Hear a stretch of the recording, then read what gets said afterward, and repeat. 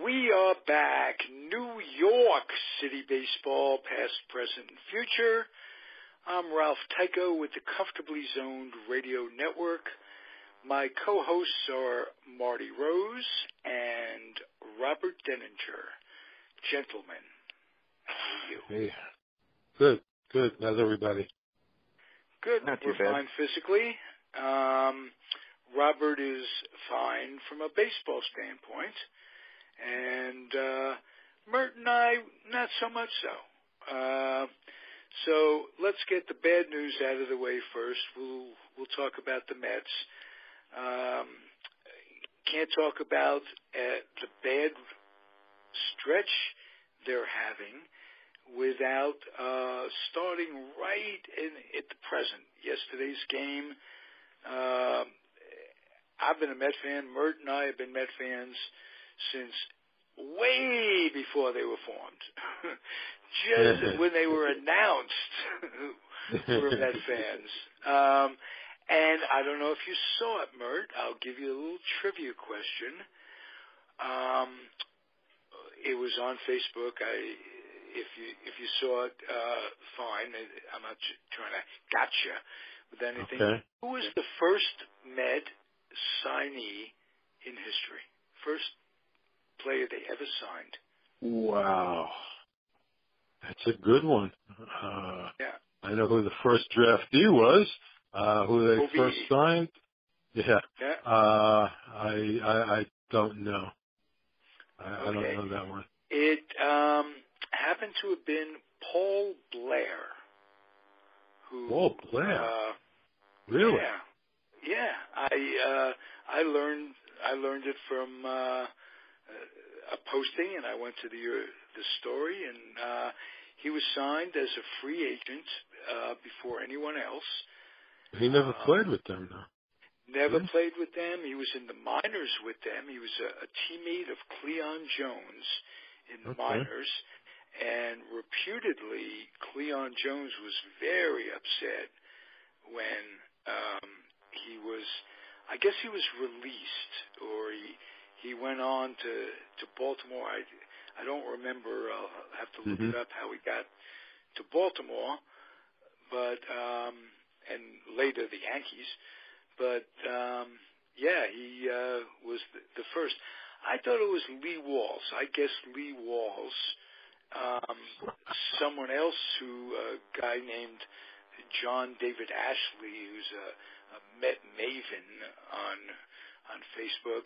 He guessed Ted Lepsio, who was signed to as an agent along right after Blair, and was one of the last cuts when they cut down the roster, made it 25. And amazing that they cut him, because he was a horrible ball player. He would have fit right in. It would have been great. He couldn't hit at all with the Red Sox, I remember. Anyway, that's the trivia question. Okay. Can you make, Marty, heads or tails of Syndergaard's not wanting to be have an MRI before the debacle yesterday, or what's the story? All I can think of is his ego. You know, I think that, with this Thor business, he's indestructible, and I'm just wondering whether this is a completely different injury than the original one, because the original injury had to do with a bicep, and that's nowhere near the lat. The lat's underneath your arm. Right. So maybe he did feel like he was okay.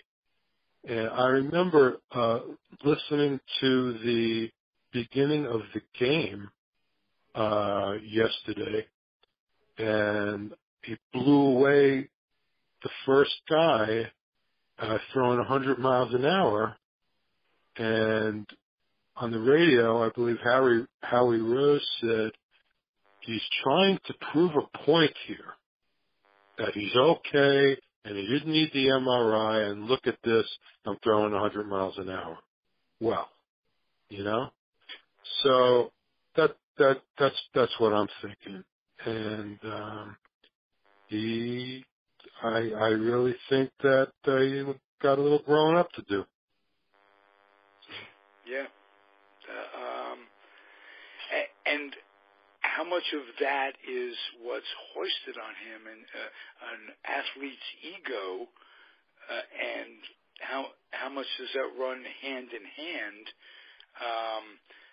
Just as an example, and how much are they getting from the medical staff? And you know, the medical staff wants to keep the guy going.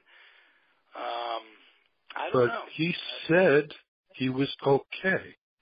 He said he was okay. He threw in the bullpen, and, you know, they gave him a couple extra days. And, you know, if he refuses the MRI and he says he's okay, what are you going to do? And if he looked good in the bullpen session, then what do you have to go on? Nothing. You have to believe what he said. So, you know, Sandy even said, what do you want me to do? Pick him up? Today, Alderson was talking it being a matter of weeks in a very grim manner. Oh, yeah. He also said, what do you want me to do? Pick him up and throw him in the MRI tube? When he got asked the question. That's what he said. Yeah, no, he's going to be out from what I heard a couple of different sources. One guy said it could be up to 8 weeks just to get better, and then the rehab assignment after that. So, right. Yeah, like starting spring training all over again. Yeah. So it's not. We're talking a minimum of 3 months for sure. Oh yeah, you know, we're talking all-star break if you're lucky, you know. Yeah.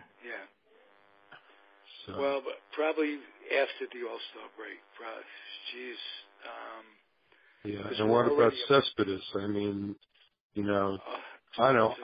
I saw him. Did you see him limp off the field, or you didn't see it? No, I didn't. Cespedes. Well, I saw it, and you could tell just by. He had to reach for help. He had to put one arm first. He put one arm. Yeah, it wasn't one of these things where he's casually walking off the field with a little bit of a limp. No, he couldn't walk at all. So, you know, you're looking at least a month for him, in my opinion. And you got to give an extra 2 weeks, whatever it is, beyond, because it's been recurring, and you want to, you know, you don't want him coming back too early, and then he's gone for the year. So, yeah, well, you best, within a few days, Mert, every game, it seems like the first inning is just, we're either starting 4 or 5 runs behind, or disaster happens. It's one day after another. We keep going back for another happy day in paradise. Being a Met fan, isn't this great? Yeah, it's really, really bad. I mean, I seriously think, first of all, I don't see any way they're going to catch Washington. Those guys, this lineup is unbelievable that they have. One after another. Boom, boom, boom, boom. They're just unbelievable. Rodon yesterday set more records in one day. 10 ribbies, something like that. 5 for 5 or whatever. And they had the good sense, as it turns out, to pick up Wieters. I don't know what was keeping the Mets from doing that. Yeah, well, Well, they obviously were giving Darno another year. He hasn't Oh been yeah, bad, yeah. and they're also paying him $1.875 million. So, Yeah. Well, I think I think it was Hernandez. It might have been Darling, who just in a passing on a TV broadcast after a throw that Darno didn't get there and what have you. He said he doesn't have a strong enough arm to be a top flight catcher. You can't teach that. So we have to look at it that way. And and Murphy with Washington. This goes on and on. This guy is it's like Kent. He's gonna have Hall of Fame numbers based on being a former Met. Yeah. There's a bunch of guys. Somebody was talking about that the other day. They mentioned Turner's Kent, out there with Turner, the Turner, and Murphy. Yeah, they mentioned all those guys. Couldn't fit in with the Mets, but yeah. And we misjudged, I think, the severity of Walker's rehab. I mean, this fucking back surgery, for crying out loud. And he's had a terribly slow start. And then, but yet, let's end the Met part on two pluses. Reyes, out of nowhere, it's like Phoenix rising from the ashes. Puts together a pretty decent week, more than a decent week. And that looks good. And Conforto, he is. He led off today with a home run. Yeah. I didn't even know that. But so did Inciarte. So off Gazelman. So it was 1-1 when I called in. And Mets are winning 6-1 at the top of the fourth right now. Really? Oh. Yeah. Off Tehran? I'm shocked. I am shocked. I'm apoplectic. I just, how could I be this wrong? I thought they'd never win again. Well, another thing, Ralph, that was pointed out today, they got T.J. Rivera playing first base. So it was said that they're really down on Lagares because Granderson's not hitting, and they keep throwing him out there every day. And, if they had any faith in Lagares, they would put him in there and bring Jay Bruce back to play first base. But they're not doing that. So unless they play Lagares against the lefty. Because he was before he got hurt, he was hitting and he won a Gold Glove or was a candidate or whatever, and they really could use him because Granderson, gotta like the guy for a lot of reasons. Yeah, human is, he's a great guy, but he's 36. Right. He always starts slowly, no question, but he was never 36 before either. So. Right. Who knows? That's a very good point. That's a very good point. Yeah. So, the pluses, Conforto and Reyes. And very little else. Well, DeGrom's been good. You got to hand it to him. Yeah, no question. Yes. He's been very good. But Harvey's been so-so. Reed has been horrible. Reed's been bad. Yeah. And Wheeler's been okay. Maybe as he gets more innings, he'll be better. But there's still, he's one that they're going to be monitoring all year. So that's no doubt. We can't expect to get if we get 150 innings out of him, it'd be terrific. But we're going to get killed with Montero. Montero's taking Syndergaard's place for now. So, Yeah. Anything in the Exactly. pipeline that you know about? Any pitchers coming up that? No, zero, nothing. Okay. No. Then I would say, let's have a little faith in Sandy to make some sort of move. I don't know what can be done. He's got to do something. He has, we're talking 2 years now where he's put it together like a jigsaw puzzle, with a jigsaw puzzle without a border in this case. And he's done it. So nice to have him. I think he's running out of chips at the poker table, Ralph. I really do. Man, it's May 1st, and we're talking this way. It is. It is. It's doom and gloom on May 1st. It is. Right. That's should not be this way. No, it shouldn't. No. No. On the other hand, Mr. Deininger, yes. Are you smiling a little bit at all of this, being a Yankee just a little. fan? Okay. I just got to know. And I appreciate your honesty, young man. There's no way. I mean, I like the Yankees in the American League, and I really like it that when both teams are strong, you have a Subway Series, it's New York spirit and all that. But I can't say they're. It hurts me when they lose, but it doesn't kill me. Let's put it that way. And it doesn't even really hurt. It just stings a little bit. So, Robert, we won't laugh at you when things go bad, and they will, because all teams go through this.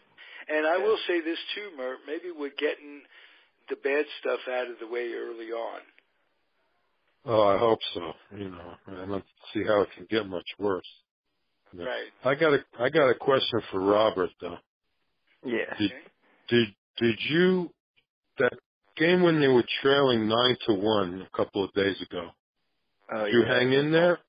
Did you hang in there, or did you? I did. I muted the TV a couple times and laid back in a lazy boy, and I looked up and it was 9-4, and I was like, and then that was a great game. I couldn't believe it. I did give up a couple times, laid back in the lazy boy, and would pop up and see they were creeping back in. It's funny. I'm visiting in Virginia, and I was just looking at the score on my phone, and I saw it was 9-1, and I never looked at it again after that until the next day. And I said, Ellsbury had the biggest hit with the grand slam. That one, that was huge. Yeah. Oh yeah. Well, Mert, you didn't ask the question, but I didn't hang in there for the 23 runs. No. I and I'm assuming. I won't even ask you. You weren't. You didn't go into the triple digits, as it were. No. Into the 20s. No. Okay. I was shocked when I saw that score. I was shocked. Yeah. Really, memories of the old days. I was looking for Ray Davilo's name to come up in the box score, or Bob Moorhead, or Jay Hook. Didn't happen. Robert, New York Yankees. Give me a week to talk about, or talk about a week to give me, or whatever. Well, the whole month of April, their starting pitching has been better than I anticipated. They're giving the Yankees innings, which is what they need. And Tanaka, who got off to the rough start in his first two outings, is just looking better and better every time he comes out to pitch. 3-hit shutout against the Red Sox, and he pitches tomorrow. But it's their starting pitching, and they're getting timely hitting. I mean, Greg Bird right now is only batting 107, 2 for his last 27, and they can afford to let him struggle right now because they're just getting timely hitting from some of the veterans, Holiday, Ellsbury. It's just very encouraging what we're seeing right now, but it's a long season. Got to ask you about Judge. Is it a mirage? God, yeah. I don't know. He looks so much improved from last year, just being patient at the plate, taking good swings at good pitches. He still has a little problem with the slider, chasing it sometimes, but he looks great at the plate. Yeah. A lot of patience. That's a boon to my fantasy league. But taken away by the other guy that we're talking about before, Reed, who has destroyed me or helped to. What's the word on Sanchez? Is it going to be this week? Maybe next week? Yeah, well, I heard he starts his rehab assignment, I think, tonight or tomorrow. But as long as there's not a setback, he should be back with the club by the weekend against the Cubs. They have no need to rush him. They've gotten good. No. Romine's batting, I think, 314 coming into tonight. Right. And he's, been great behind the plate.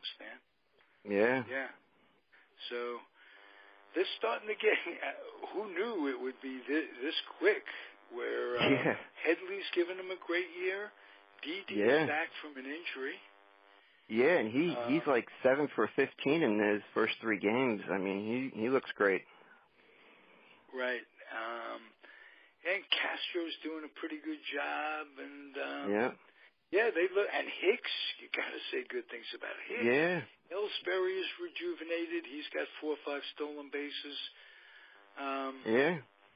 Wow. And aggressive at the plate.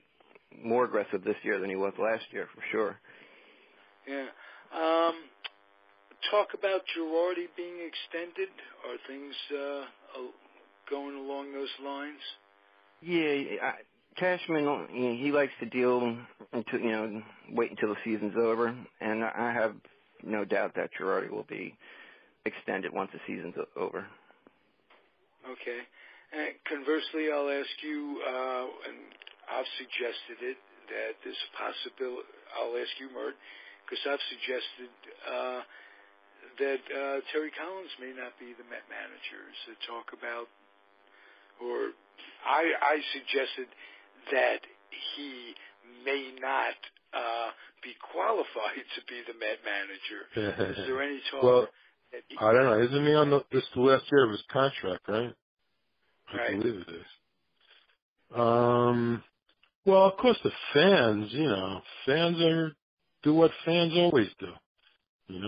Get rid of him. He's a bum. Yeah, you hear it all the time. But, what other manager in their history got them to the playoffs 2 years in a row? None. I think it might have been Davy Johnson, but maybe. Okay, but nevertheless. But in any case, nobody. Yeah, nobody recently.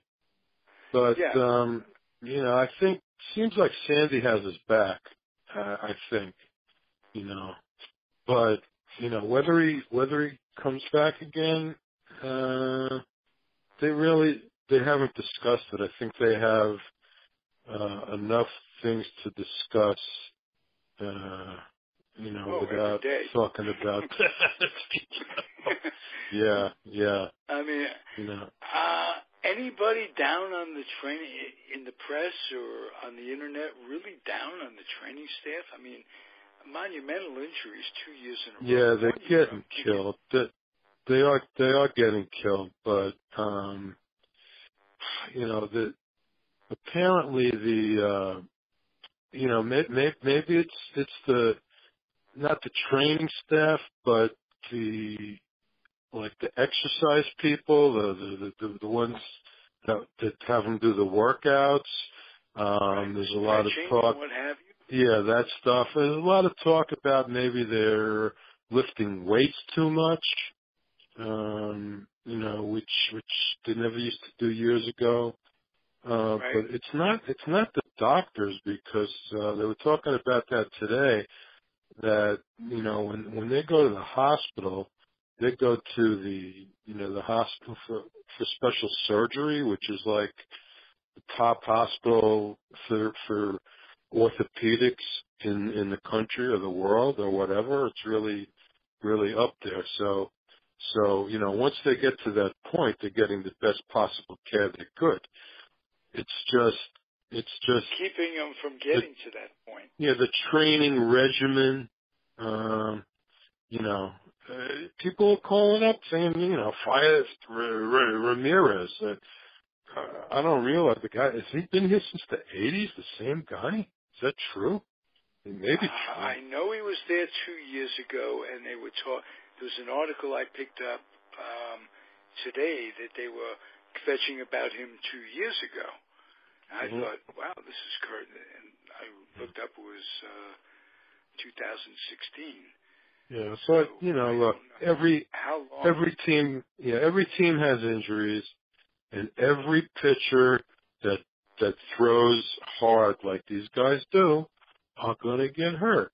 There was another one today. I forget who it was.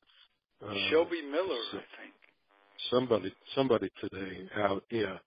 So I mean, just been Shelby Miller who's going in for Tommy John. Is that? Yeah, it could have been. I don't remember, but it just happens all the time. Every day there's another guy. So it's not just them. It's every team that has this problem. It seems like they have more than their share. Yes, it does. But it's for sure. But we're looking at it from the inside out, being fans. You're right. Mm-hmm. Look at the overall picture. I mean, it's epidemic to baseball. Yeah, it does tell you that throwing a lot of bucks into pitching for long term may not be a great strategy. True. This whole thing is going to change the way players are rewarded. That's for sure. Mm-hmm. Robert, are the Yankees getting expectations put on them now by the press that may be hard to live up to? I don't think. In other words, are people jumping on the bandwagon and going, wow, they should do this and that? Well, I've been seeing a lot of fans on social media that are expecting a lot and are extremely hyped about the season, but I don't think it's got out of hand just yet, but it wouldn't surprise me if it does real soon. Yeah. New York's a fickle town. Yeah. I'm trying Thank you, gentlemen. This has been a good show. I've enjoyed it as usual. I've enjoyed you guys. I haven't enjoyed the subject matter all that much. But it's there. We got to talk about it. And next week will be better. I guarantee you the Mets will have a better week this week. Well, let's hope so. I mean, if they beat Tehran, that's good news. I was chalking this up as a definite loss tonight. So, just looking at the pitching matchup. But yeah, you never know. Never know. As John Sterling would say, that's baseball, Susan.